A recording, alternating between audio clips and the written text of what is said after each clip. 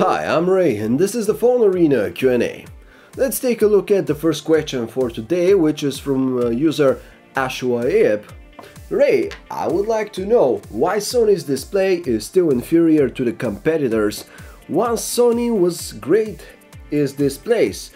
Even after a significant improvement in Xperia's displays, still display is comparatively inferior.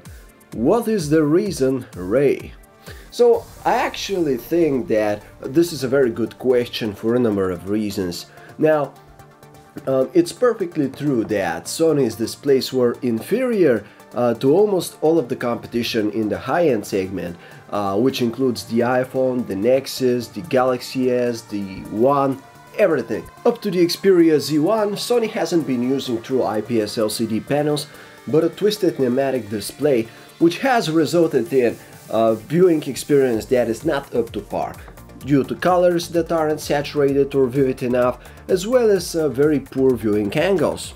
So even though the company attempted to praise its displays with their mobile Bravia, X-Reality engines, optic contrast solutions and whatnot, the reality was that up to the Z1, those displays simply weren't up to par.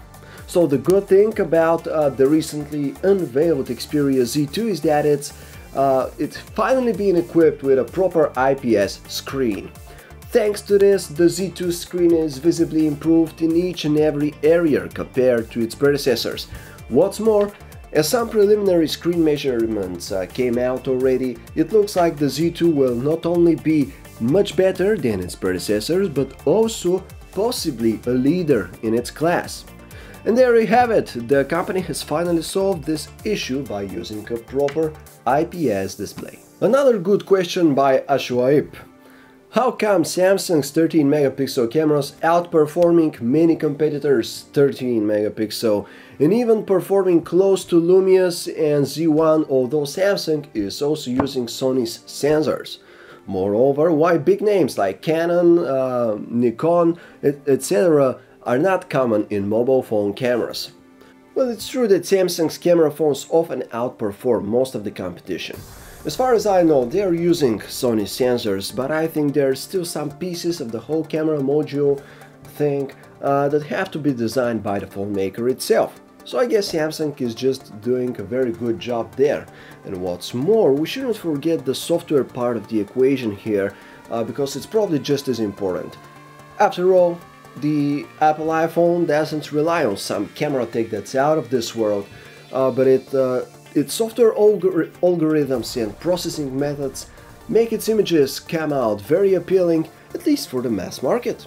So Samsung's approach relies on more natural looking photographs, but I think the way your Galaxy smartphone processes those images is just superior to most of the stuff that's out there. And that's how Samsung's cameras end up with better looking photos.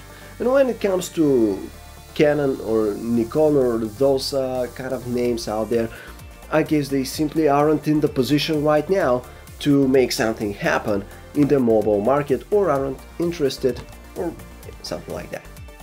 A question by Slavy Tudorov is what follows. Will we see any phones in 2014 with the Nvidia's new chip featuring the powerful Kepler graphics? Well, we obviously can't know that yet, but I can make a relatively educated guess here, as I do believe that most of the upper mid-range and high-end smartphones in 2014 will be using Qualcomm's Snapdragon chipset.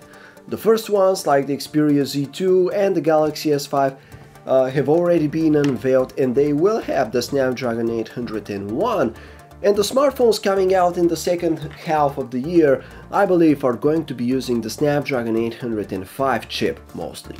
When it comes to the new Tegra processors, we'll probably have them in some random phone here and there this year, but I don't see Nvidia taking a major foothold in mobile, at least this year.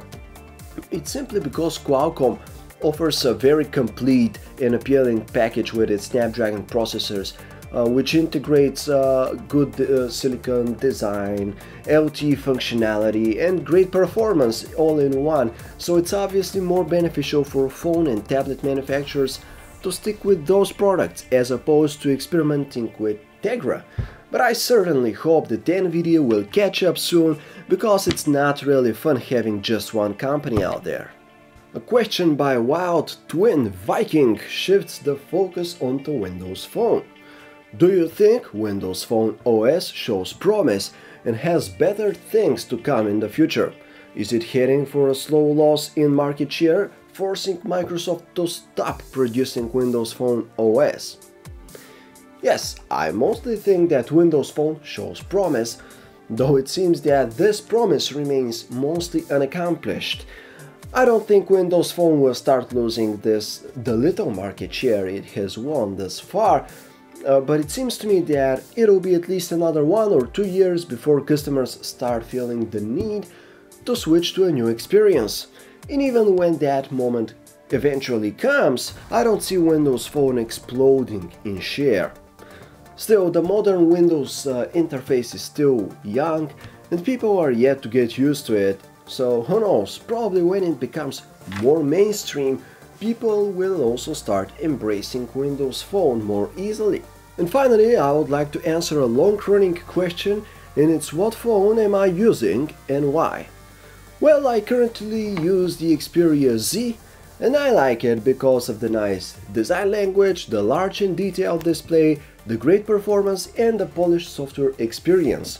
It does have its drawbacks such as the dull display, but right now I really don't feel an urgent need to upgrade with such a device.